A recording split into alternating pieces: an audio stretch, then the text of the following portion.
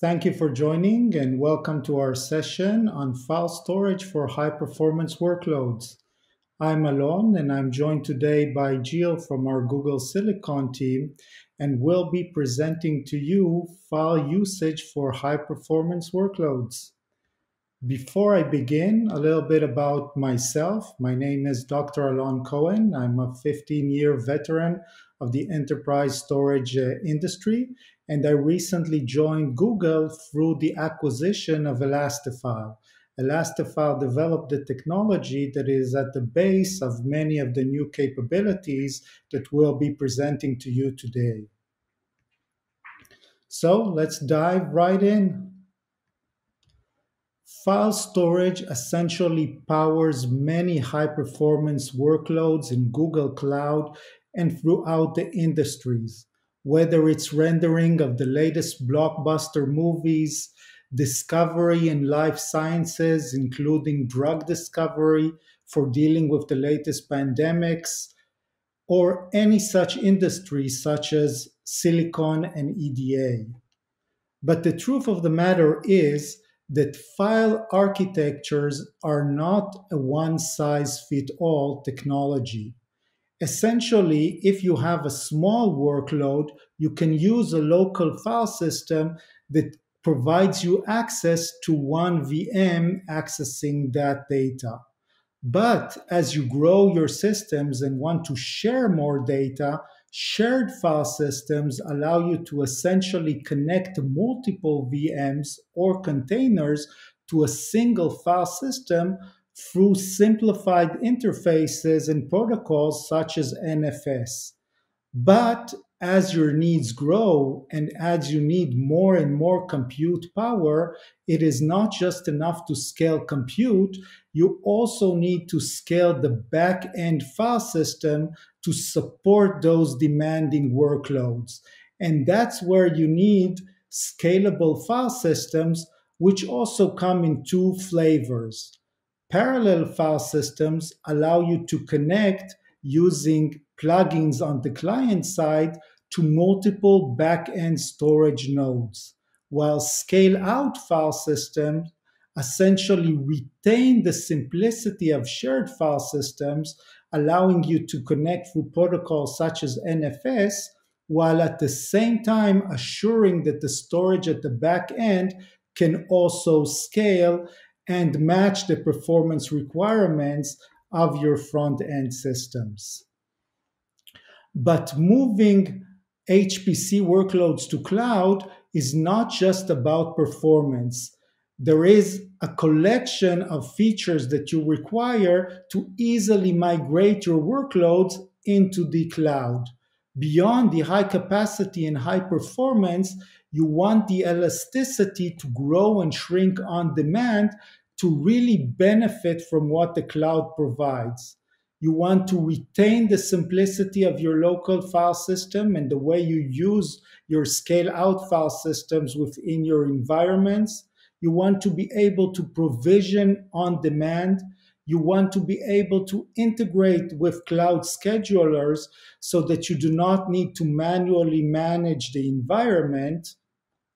And you want that file system to maintain natively all of the attributes of the file systems, such as locking, that you used within your on-prem environment. That is the reason that we are excited to introduce to you Filestore High Scale. Filestore High Scale is a new tier of Google's Filestore product that is essentially a managed elastic scale-out file service that is designed to match the requirements of HPC and HTC workloads. With Filestore High Scale, we're extending the capacities of the Filestore you're used to capacities of up to 320 terabytes. We are supporting a background scale-out architecture. We are allowing you now to both grow and shrink your environments for high-scale instances. And we expand the performance of Filestore to over 16 gigabytes per second, or more than tenfold of our previous capabilities. In terms of IOPS, you can now reach hundreds of thousands of IOPS, and even more so, and more importantly, for HPC environments, you can now connect thousands of front end machines to the back end storage. With these new capabilities, essentially Filestore enables you to migrate your workloads into the cloud. You can now run all types of HPC workload with a native NFS file system inside the cloud. Connect to it using either VMs or containers, and we'll even demonstrate to you shortly that you can use preemptible VMs and save considerable costs on your compute side storage. You can now support life sciences workloads, manufacturing, finance, and more. To demonstrate to you how such a file system is used in production, I'm going to turn it over to Jill to present to us how they use this technology for their EDA workload. Thank you, Allon. Hi, everybody. I'm Gilles. I've been lucky to have been able to implement world-class networking, CPU, GPUs, and mobile SoCs at different companies. I've also been into the software industry, supporting enterprise and personal batch queuing software. And now for 2.5 years, I've been at Google implementing world-class silicon. Our our needs are those of a typical HPC EDA customer. We rely on a lot of third-party commercial software that we assemble into flows, each one with hundreds of steps. Our users use a mix of interactive tool sessions and also batch workloads across thousands of machines. They share their data by using large data files that they want to share with their colleagues. And our application is not a web application. We cannot afford to lose a single job, otherwise it may hit the schedule up to 2 weeks, for example. Finally, we operate worldwide in multiple continents. Our initial assessment of Filestore in 2018, before we took that journey, was it looked good, that it was simple to instantiate. It was compatible with Terraform, so we could use infrastructure as code. It was managed, so we didn't have to spend time watching how is the machine performing. Somebody else was guaranteeing it that. We were using 20 terabyte machines, and Filestore offered up to 64 terabytes, so that was great. And it also grows online, so we could start with small machine and add more capacity as needed. The problems we identified were, was the file system a server file system or a desktop file system? And in the end, it's managed, so we don't care about those implementation details. The big one, which was initially throttling us, was there were no user or tree quotas. So how do we make this work? We decided to allocate one per user. And finally, we identified that it was just a nice to have the feature of reducing online. Our cloud architecture is based on using one cloud project per chip. Each user gets a virtual desktop into the cloud, which is basically a Red Hat 7 machine inside your web browser.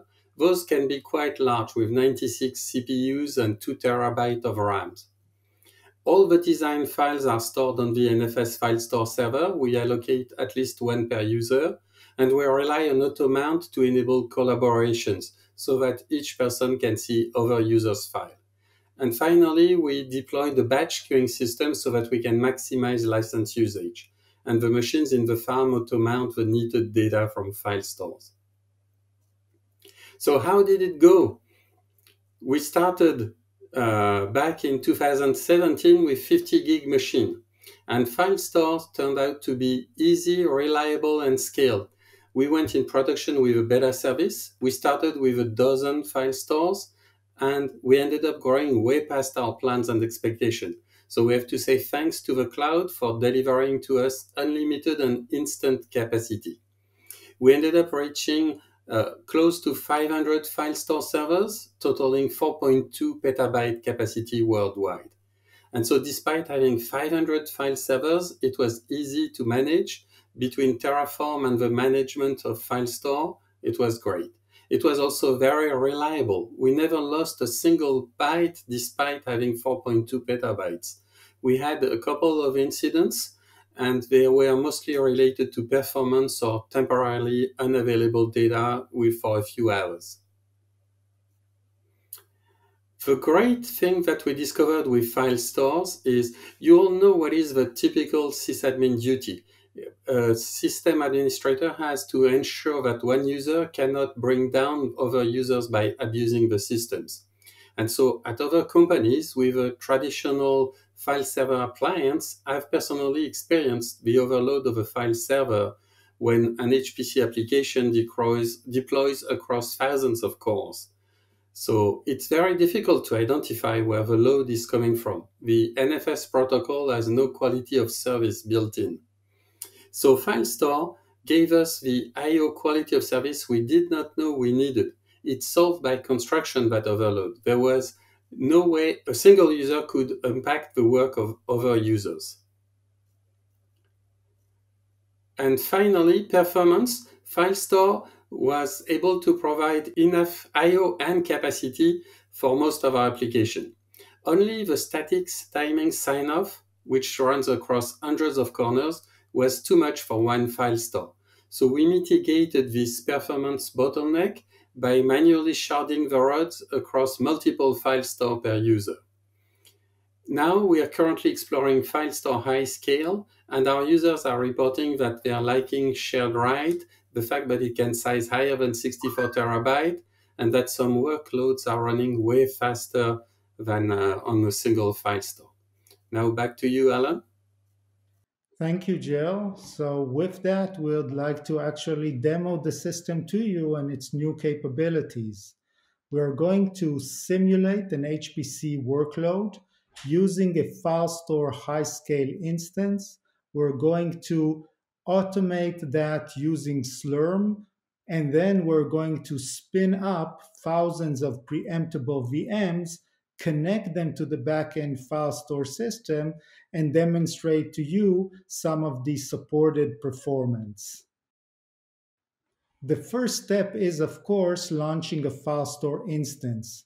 That is very simple, done through the cloud console, and essentially it runs in a very similar way to the way you're used to launching Filestore instances so far. But we added that capability of launching high-scale instances, allowing you to launch them with up to 320 terabytes of storage in a single file systems. You can select the region and the zone where you want to launch. You can select the network that you want to use and even control access using certain IPs. You name your file share, let's do next 2020, and just press create. This is a fully managed system, so the scale-out file system is being launched for us at the back end, and once it's ready, we simply have an IP that we can start mounting clients to. We'll do that now with Slurm for orchestration, launching thousands of preemptible VMs. Back in Cloud Console, we can see that those VMs are launching. And at the same time, Slurm is now initiating jobs within each of those clients, and those jobs connect to the Filestore high-scale instance at the back end. These are all preemptible VMs, so Slurm can launch them while saving over 80% of the costs in terms of the compute for the systems that you are using. At the top portion of this screen, you see the number of connections and the throughput that is being generated by these workloads as they run these jobs. You can see that we are now already at about 2,000 connections to our backend Filestore high scale instance. And you can also see that our throughput is reaching 25 gigabytes per second, allowing all of these clients to run in parallel. Now, because these clients are running on preemptible VMs, it may occur, and at this number it definitely does occur, that some of these VMs will actually be preempted. But that is not an issue for this architecture because our orchestration system will essentially just spin up these VMs again to complete the jobs that they were running. All of the data is persisted in Filestore high scale at the back end, so the data is not lost, even though our VM has been preempted. So as you can see now, Slurm is relaunching VMs and making sure that our whole job process has completed. And that is the tail of completion that you see at the back of this run. So what we demonstrate here, essentially we launched a 320 terabyte scale out file system at the back end with a series of clicks from Cloud Console. We made sure that we can run preemptible VMs and launched, in this case, 2,000 preemptible VMs against this single scale-out file system.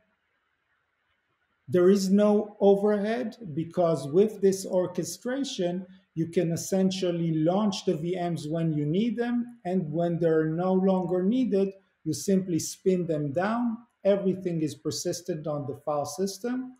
And even the file system itself, you can scale up and scale down on demand per your needs. We connected thousands of VMs in parallel. We showed well over actually 16 gigabytes per second of throughput, and we completed 100% of our processing, and all of the data was persisted in our back-end file system.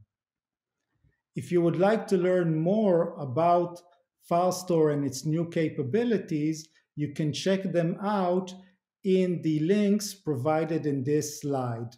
But the proof of the pudding is in the eating. So we welcome you to go to Cloud Console, launch a Filestore high-scale instance, and test your own workloads to see the performance that you achieve.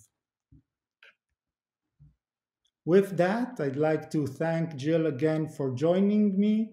Thank you all for being here, and we look forward to receiving your questions and getting your feedback on usage of the system. Thank you.